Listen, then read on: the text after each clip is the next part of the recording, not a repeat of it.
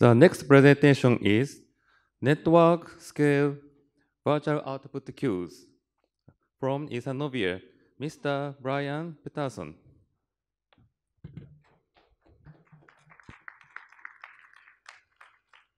Thank you. Hello again. In this presentation, I'll be talking about how the concept of virtual output queues may be applied across an entire network. So we'll be defining some of the goals of in-vehicle network QoS, talk about some of the common root causes of latency and packet loss. We'll talk about networking from a queuing perspective. I'll introduce and describe the characteristics of VOQs, and we'll talk about shaping algorithms. Now, a couple of the objectives of QoS in in-vehicle networks is to bound latency and to minimize packet loss. Now, we're not trying to bound latency to zero or establish zero jitter. We just want to make sure that the latency does not exceed some upper limit. And with regards to packet loss, we're not trying to eliminate all possible causes of packet loss. There's one particular cause of packet loss that I think we can address very effectively. So first up, what causes latency? And this is basic queuing theory. If you have packets arriving in a queue faster than they can be emitted, the queue is going to build up content and you're going to have latency. So basically, it's a function of how fast queues can be emitted from a queue and how many things are ahead of the packet you are considering. So you can imagine like a toll plaza at a bridge, and the toll plaza can only process so many cars per minute. How long you have to wait is a function of the number of cars in front of you. It's a fairly straightforward idea. And this accumulation of things in the queue is congestion. And so if you assume that your link rate, the rate at which you can emit data from the queue, is a fixed value, then the latency is a function of congestion. Now, with regards to packet loss, there are two primary causes that are of interest. One is bit errors. And if we assume a bit error rate of 10 to the minus 12th and 1,000 byte packets, you will, on average, lose about 1 out of 12 million packets due to a bit error. Now, this 10 to the minus 12th figure is an upper bound, and in practice, that number is vanishingly close to zero. Now, buffer overruns, on the other hand, are very easy to cause and demonstrate. So just imagine a scenario where you're receiving nonstop line rate packets on a 10 gigabit link, and you're forwarding all of those packets to a 1 gigabit link. In very short order, you're going to be losing 9 out of 10 of those packets. And so it's buffer overruns that we need to address with regards to packet loss. And in both cases, latency and packet loss, congestion is the root cause. Congestion increases queue occupancy, which means you're putting your resources at risk, and you're at risk of losing packets. And when your queues are full, it takes a long time for packets to get through those queues. So where should we look when we want to manage queue congestion within our network? Now, the TSN standards we're all familiar with spend a lot of time focusing on the bridge, and that's understandable. After all, the role of 802.1q is to define the behavior of bridges. The challenge, though, is that focusing on the bridge is kind of like closing the barn door after the horses have already run away.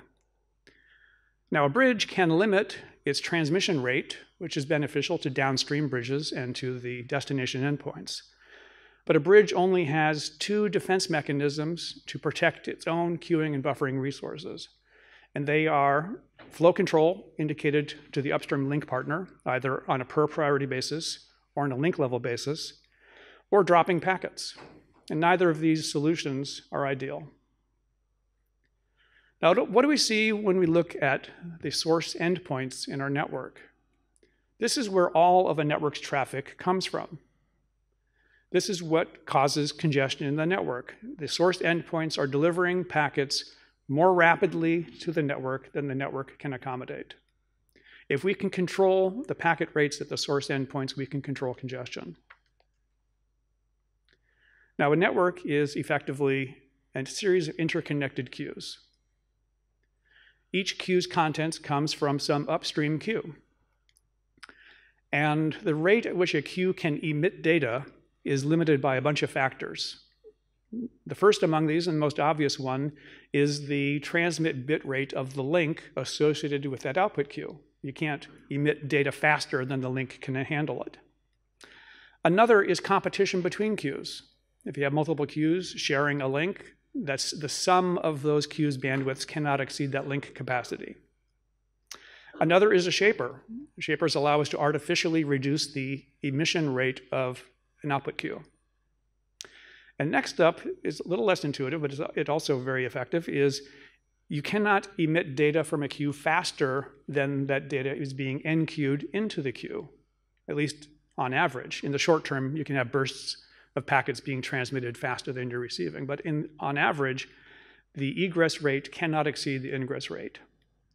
So if we can effectively limit the ingress rates into our queues, we can control congestion.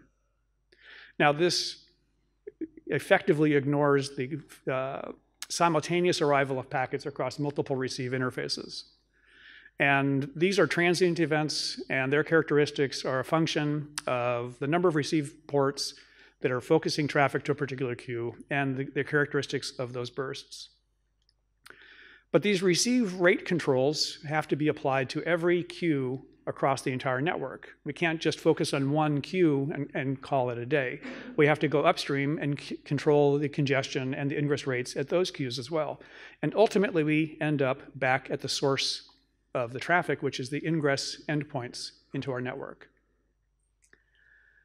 So sources of traffic can fall into a couple of broad categories. One is a simple one, such as, for example, a steering angle encoder that may want to deliver data to one particular destination.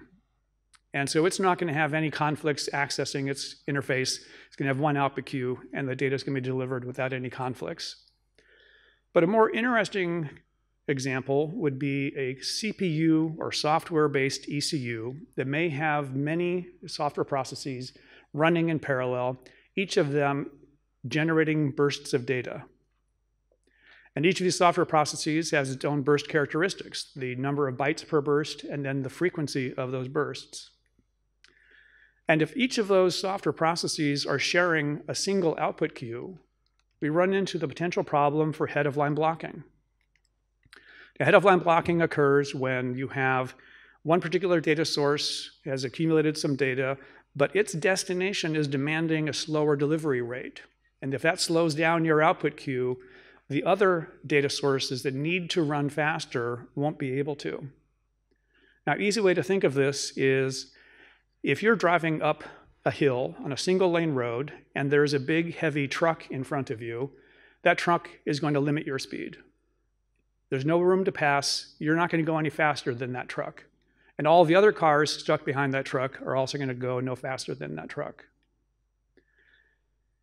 Now, virtual output queues give us a passing lane, so we can avoid head-of-line blocking.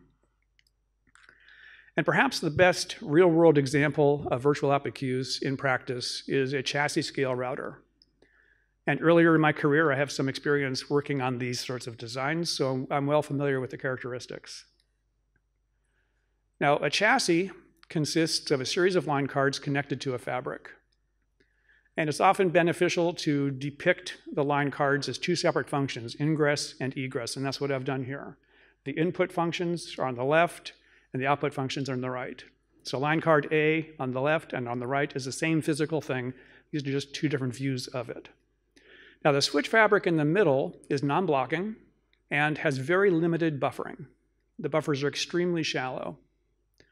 On the egress direction of the line card on the right-hand side, each output port has multiple output queues. And the buffering in the egress direction is small to moderate. The vast majority of the buffering resides on the ingress line card. Okay, because in the chassis, we can't necessarily control the rate at which data is arriving. We have to be able to buffer that up. But very importantly, each ingress line card has an input queue for every possible output queue across the entire system. So if I had 24 line cards and 100 ports per line card, I'm going to have, and I have 8 queues per port, I could have thousands of input queues on each ingress line card. Now, the beauty of this system is that if output Q2 on the right there has to operate more slowly than the other output queues, its corresponding input queues on the other side of the fabric also operate more slowly. And it can do so without slowing down the traffic in the other queues. So we've avoided head-of-line blocking with this approach. Now, switch fabrics have some other interesting characteristics that are worth talking about. First up is they are non-blocking. They adopt a CLO topology, which is the minimum number of interconnects to guarantee non-blocking performance. Now, this rat's nest of wires is the minimum number of connections that are required to guarantee non-blocking communication across this fabric. Now, I'm not going to suggest we adopt a CLO topology in vehicles. That would be insane. But importantly, the fabric operates at a single level of priority. The differentiation between classes of traffic is done by the ingress VOQs. And the input queues on the ingress cards are VOQs. They're virtual output queues because each of those input queues is an extension of the output queues on the other side of the fabric. And it's the ingress VOQs that compete with one another for access to the fabric and the transmit ports. So that's where priority differentiation is done. And the reason a single priority can work in a fabric is because the buffering is so small in the fabric, there's no benefit in having a high priority packet skip to the head of the line. There will be very few packets to skip over. So there's no need to introduce the complexity of multiple levels of priority in the fabric. And the reason shallow buffers work is the ingress rates into the fabric are very tightly controlled. And those rates are negotiated between the ingress and egress aspects of the line cards. So if we want to apply these concepts to an in-vehicle network, it's good to look at some of the commonalities and differences between these architectures. What's common between a chassis and an in-vehicle network is they have mostly static topologies. Now, yes, in the chassis, you can insert and remove line cards, and the network into which these chassis are installed are big, large, complex, and chaotic. There's all kinds of major services that are being set up and torn down on a moment-by-moment basis. And the designer of the chassis cannot anticipate what those services are. But inside the chassis itself, we have a static topology, and we have a static behavior. The chassis and the in-vehicle network both also have very small buffers in the network. The fabric in a chassis has very small buffers, and the bridges in our in-vehicle networks have small buffers. Now, there are some profound differences as well. The traffic patterns within a chassis are unpredictable. We do not know where the traffic is going to come from at any moment. And that's why the bandwidth has to be negotiated on a real-time basis between the ingress and egress line cards. In a vehicle, we know what the communication requirements are going to be. We can take a look at the sum total of all the things that need to talk to all the other things, and we can figure out what those requirements are. And we can bake that into the topology of the network and the bandwidth tuning that we're doing at the edges. The other difference is that the chassis fabric is non-blocking, whereas it's very regular. No matter how you slice it, it's like a fractal subset of the whole thing. In-vehicle networks are very irregular in their topology and have links of different speeds. Now, if we wanted to adopt the concept of virtual output queues, they have to be applied to the ingress network endpoints, the sources of the data, because these are the equivalent of the ingress function of a chassis line cards. And we will need one output queue for every connection that that port has to service. And by connection, I mean two communicating software processes. And so it's possible to have many dozens or hundreds of software processes at each physical endpoint. So the number of connections is going to be far larger than the number of physical endpoints in the system. And this means we will need a lot of output queues per transmit port. And each output queue has to have its own shaper. And the shaper must be tuned to the requirements of the connection that's using that output queue. Now, source endpoints have some interesting characteristics, and some of these might not be intuitive. For all intents and purposes, like a software-based ECU, has unbounded source buffer size. First of all, its application memory associated with the processor implemented in DRAM can be quite large, especially in comparison to the small buffers in a bridge in the middle of the network. Also, the CPU is either gathering or generating data all the time, so it's an unlimited source of data. So congestion is not a concept that applies to the source of the network traffic. This source can also have virtually unlimited NQ bandwidth. Now, NQ is very different from transmit, because in a lot of cases, when we want to transmit a message or a packet, we're not NQing the actual message or packet. We're NQing a descriptor of that packet or message we want to transmit. And those descriptors are very tiny compared to the packets. So even if there's a bottleneck between the CPU and the network interface, like PCIe, we can NQ a tremendous number of descriptors very quickly. It can represent a large amount of data. So we're NQing representations of data that far exceed the network's bandwidth. And also, depending on the capabilities of the hardware, it's possible for a single descriptor to describe a message that requires multiple packets to convey. So to illustrate how this works, I'm going to run through a couple of scenarios.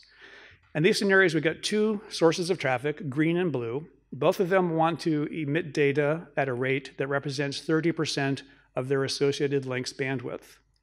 The green packet source wants to transmit small packets frequently, and the blue traffic source wants to transmit multi-packet messages infrequently. But in both cases, they add up to 30%.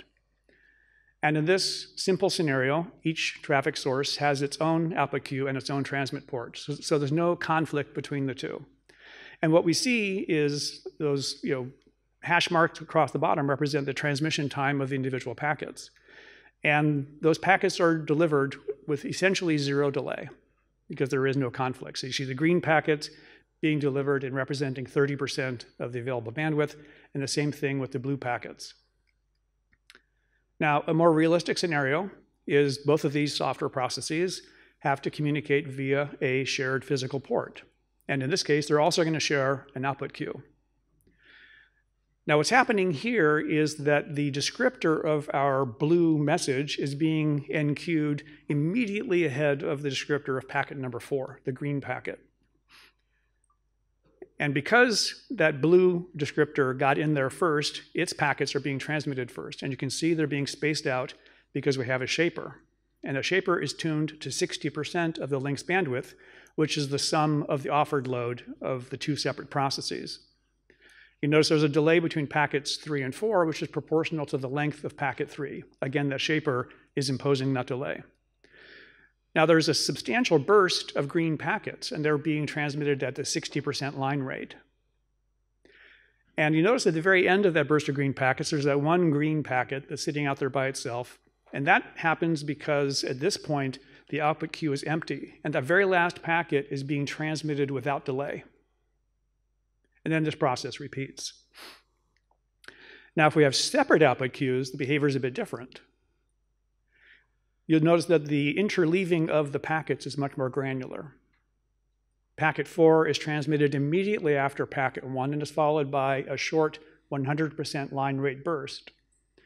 Now, the reason for this burst is that because packet 4's descriptor was NQ'd at the same time as the blue message, it's been waiting behind packet 1, and its shaper has been accumulating credit. And so that burst is that shaper paying down that accumulated credit. After that burst, those packets start to be transmitted at zero delay at their native 30% rate. Now, if we look at the latency characteristics of our source system's access to the network, we can see there's about a 2x increase in latency for the blue packets when we compare the shared output queues versus the separate output queues. But there's a nearly 5-to-1 reduction in latency for the green packets. So on balance, there's a significant reduction in latency. But latency of access to the network is not the most important thing at this point. What really matters is what effect we're having on the network itself. What kind of congestion is happening at the bridge downstream of our source endpoint? And so here we have a bridge, has a single receive port, and we're receiving this interleave mix of blue and green packets, and our bridge is splitting them out to 2 separate physical ports, and those physical ports have output queues, and they're rate shaped to 30%, which is the bandwidth requirement of the 2 software processes. Now, for the shared output queue, you notice a rather substantial accumulation of green packet bytes. And to remember that long burst at 60% rate of the green packets, that's what's causing this accumulation, because we're receiving packets at 60% and we're transmitting them at 30%. So we're receiving packets twice as fast as we can transmit them. Now, for the separate output queues, you recall there was a short burst of green packets at 100%, and that's causing a quick little accumulation of packets for the green queue. And then it levels off because after that short burst, we were transmitting the packets at 30% line rate. Now, the peak of the accumulation for the separate output queues, shown at the bottom here, is only 17% of the accumulation for the shared output queue scenario shown above. That's a substantial reduction in accumulation in our buffers, which means there's a corresponding reduction in the risk of packet loss. Now, for all of this to work, we have to have shapers. And there are numerous shaping algorithms to choose from. And in our analysis, with regards to asynchronous shapers, it doesn't really matter too much which one you choose. HCS and CBS both work roughly equally well. Now, synchronous shapers, such as TAS, do add a fair amount of configuration complexity, but their latency and congestion characteristics are not any better than the asynchronous shapers. The most important thing about a shaper is on a packet-by-packet basis, it must impose whatever delay is necessary on each packet such that the transmission rate is less than or equal to the configured rate of the shaper. If a shaper can accomplish that, it's doing its job. And if the ingress rate into the queue is less than or equal to the shaper's rate, there will be no queue depth accumulation. Now, not all credit-based shaper implementations are created equal. If your implementation is allocating credit into your token buckets in big chunks, you're going to enable big bursts, and that's going to create more congestion. So ideally, you're frequently adding credit, you're frequently adding a small amount of credit. Now, all of this demands, because we're going to have to configure many, many output queues that are source endpoints, this demands careful network-wide bandwidth planning. Now, for a small, simple network, this could be a spreadsheet exercise. For a larger, more complex network, this may require some specialized tools.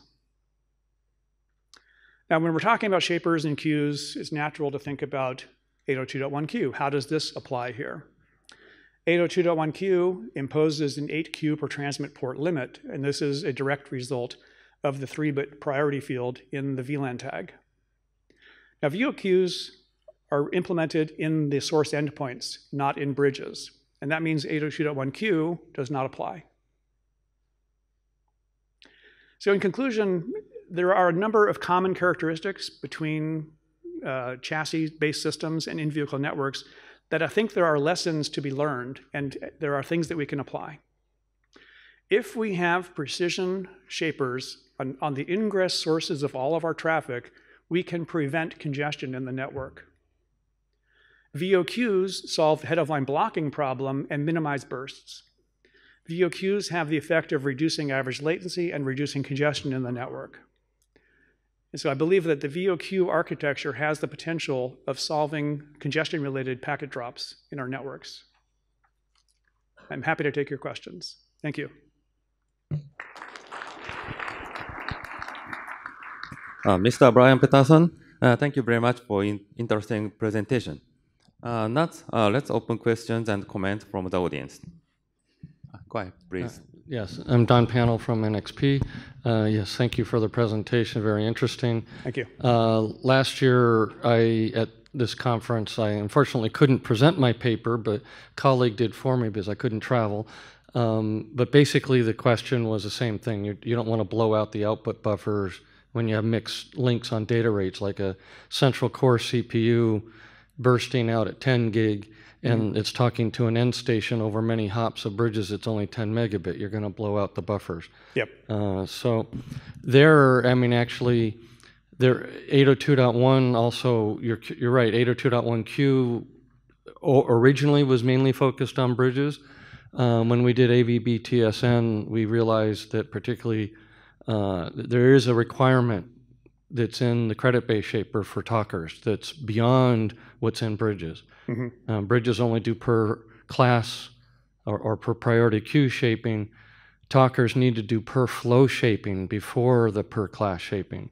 And I think that's effectively what you're doing. You end up individually shaping the individual rates before. That's correct, yes. You know, so that is in the standard and is covered by 802.1q and TSN on the credit base shaper. Thank you for the clarification. Yeah, no worries. So there is some of those connections, and now Q is starting to be more aware that, you know, that output Q, that structure that's in a talker, the source, yeah, is part of the network.